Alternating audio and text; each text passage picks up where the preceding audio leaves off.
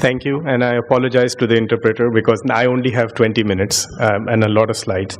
And as the person in this speaker panel who's closest to fellowship, no insult intended, I can tell you when I actually was on the other end of one of these seminars, and there were many excellent speakers. None of the other ones were there at that point, but Dr. Locke, I still remember. So if you go on PubMed, she said this, and I remember that, and the idea that you're thinking is not there. There could be two reasons. You truly are novel, which is not very often, or it's so stupid that it's absolutely ridiculous. So be careful, run your ideas through everyone.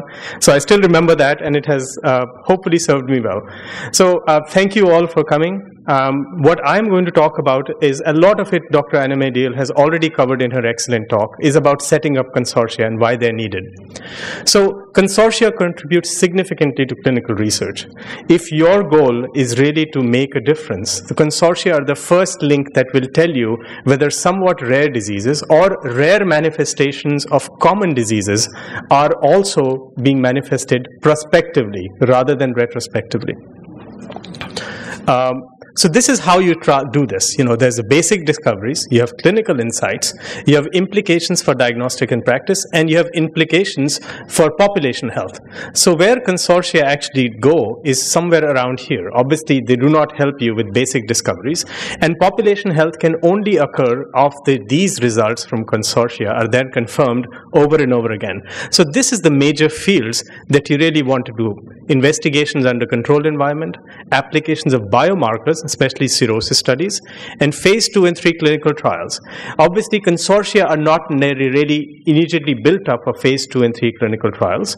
The setting up of consortia is the main thing, because once you have the players in place, it is easy to tack them on together whenever a drug company or your idea or something that you've got funded comes in, because you know, you work with those people, you know how much anyone can recruit and what is the commitment. And this is not a trivial thing. The knowledge of who will actually do their best to help the consortium is very, very important, because everyone who says yes can't or will not say equally perform because of many other reasons. It's not because they don't want to perform, it's just that they're so busy. So setting up a consortium is very, very important, not just scientifically, but also to prove to yourself and everyone else that this can be done. So that was completely something that is ideal. So the reality check is very different. You really want to make sure that you actually do this. So issues in cirrhosis, you know, there's design and there's database. Okay, there's patient's actual clinical trial, you have heterogeneity, you have demographics, you have comorbidities, and there's the risk of severity, risk stratification required because of the nature of complications and severity of illness.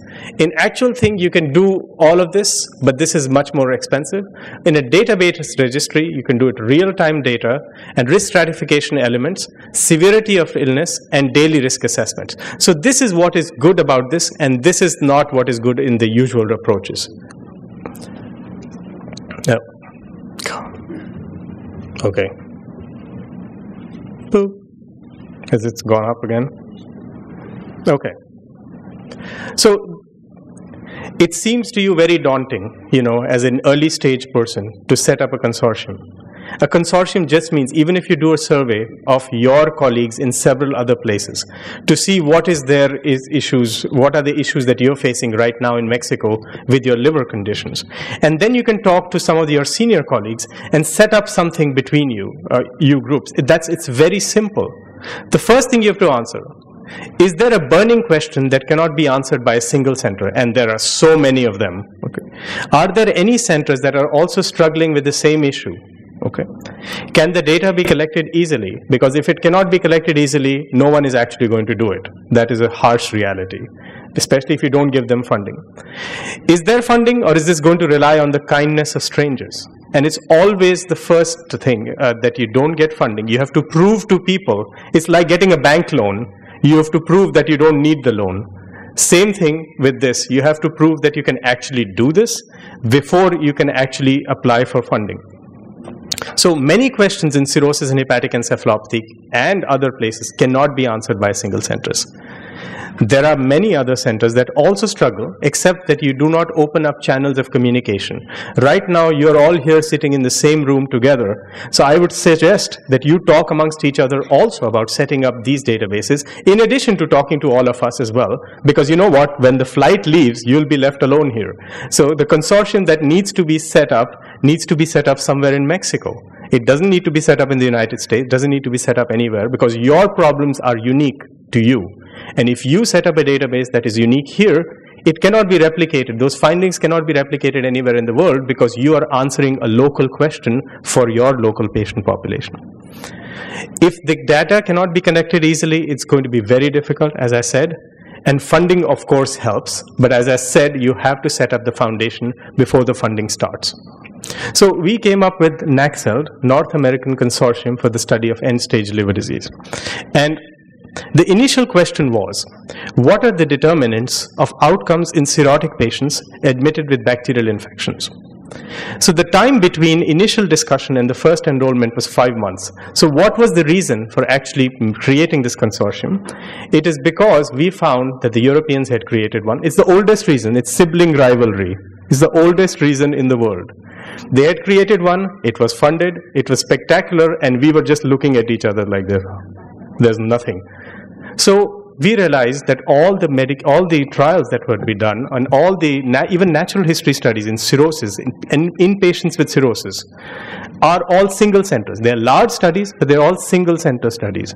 Those are studies that actually require much more input from people who are in the field and who are interested. So we were all very motivated, which is why from the initial discussion, the germ of the idea, to the actual enrollment, it took 5 months, which is spectacular because we were also amped up. That energy obviously did not last because that's the first enrollment, but that's how it tells you how important it was. So this is the old one, which only had infected cirrhotic patients. It had 588 patients from 17 sites. So if there's 588 patients and there are 17 sites, 5 sites who will not be named did not enroll any patients. They claimed they would. They claimed we want to be in the consortium because we have so many patients, we can do all these things. They didn't. Did we blame them for this? Absolutely. So they did not get, when the funding came in, they were not invited. But it is important to know, because on paper, those sites were perfect. The investigator is well published, investigator is very senior, investigator is very respected, and their site has so many cirrhotic patients that if you throw a stone in the ward, you'll hit at least 5 of them with that one stone. But they did not want to do it. They did not have the means to do it, and they did not make it happen. And that is very, very important for you to know. So if your amigos today say, yes, yes, yes, I'll do it, and 1 year later we are coming back in Cancun and nothing happens, you know those amigos are not your amigos. You need to go away. So then we actually got funding. And this just fell into our lap because the European Grifols Pharmaceuticals took pity on us. And because we were already publishing so much. So part of my NIDDK funds, which you should not know, and this Grifols actually came into being, so we actually could set up a proper database. And now, of course, my phone started blowing up. You have money, so people are like, we want to be in, we want to be in. No. So the people who were in when there was no money and got first dibs in this, and they actually helped. So now the question was much broader. What are the determinants of outcomes in cirrhotic patients hospitalized for non-elective purposes? It goes beyond people having infection. The sample collection also, as Dr. Anna Medial correctly pointed out, previously we had no funding. So to expect someone to store samples, you're not giving them any money to do this, store them forever and ever and ever until you figure out whether you get enough money to analyze them is impossible. So this time we had funding. So a priori we had the sample collection for stool, urine and blood. The current enrollment, and it's finished now, is 3,051 additional patients from the 588. And this is 16 sites, but they're all sites except 2 or 3 who came in late, so we allowed them in, who actually produced at least 100 patients per site. And these are 100 patients who actually were prospectively recruited and consented. So these are the centers in NAXLD. There are 2 centers in Canada, which is why it's NAXLD and not AASLD. So that's why it's something very important to us to have enough geographical distribution. Thankfully, the West Coast opened their accounts because this was all a bare East and Midwest kind of situation. But it tells you that this kind of follows a geographical distribution of the large centers. It is still a tertiary care center database, but it's still a database that follows multiple centers. So these were the methodologies. So how do you set it up? You don't set it up in a vacuum.